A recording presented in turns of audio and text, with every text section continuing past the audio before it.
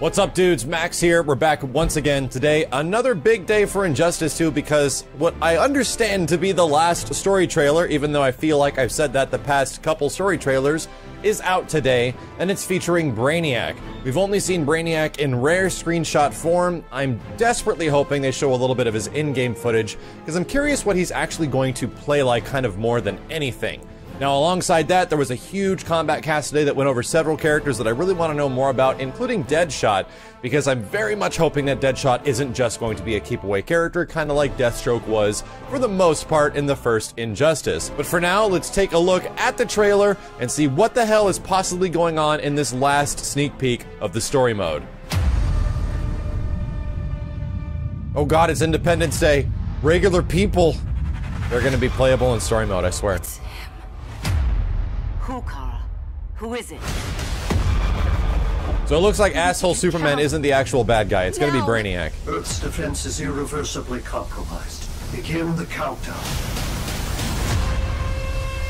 Okay. Armageddon. Holy.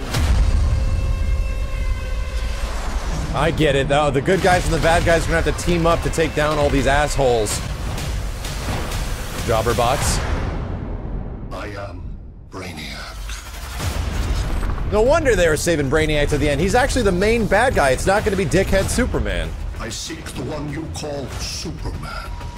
You have no idea what Braniac can do. For years, I believed I had destroyed Krypton. Wow, this is better than any of the DC movies that have come out lately. Superman's survival is an oversight I must correct. Wow, okay, there's a little bit of gameplay there. I like his Jobber guys, they look kind of cool. Yes, don't let him just be a boss character, let him be actually playable. And then I discard the remnants. Jesus. Jesus. Braniac giving everyone the hentai. You cannot match my intellect. Allow me to give you a proper demonstration. With my goddamn fists. He looks like a good bad guy, too. You have a plan? It's a work in progress. Earth's time is up. So yeah, you got non-dickhead Batman and dickhead Superman working with each other to take down the Brainio dude. I'm good at comics. I think that looks great. Like, that's probably the best story trailer because we actually have a focus of what's going on with the story and what the hell the characters are leading up and fighting against and towards. Because before in Injustice 1, it was dickhead regime Superman, and now it actually is dickhead from space, alien Brainiac Man.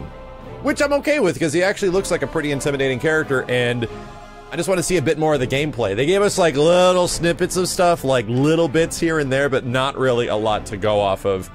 I'm excited. I'm also super excited because there's some pretty cool stuff that I'm having planned for Injustice 2 that's going to be happening hopefully within the next couple weeks or so, and especially some big stuff that's going to be dropping on this channel when the game does come out. You can expect the usual stuff, the week of characters, the coverage of story mode, and the coverage of a lot of gear and everything like that, like everyone will do, but there's going to be some pretty cool stuff that'll also happen on this channel that I'm getting kind of excited about. Either way, thank you guys a ton for watching, thank you for checking it out, and I'll be back with more Injustice 2 news and updates, and I'm going to check out a bit of the Watchtower stream to see what the hell we can figure out about Poison Ivy and characters like Deadshot and stuff like that. Thanks a ton, guys. My name is Max, and I'll see you next time.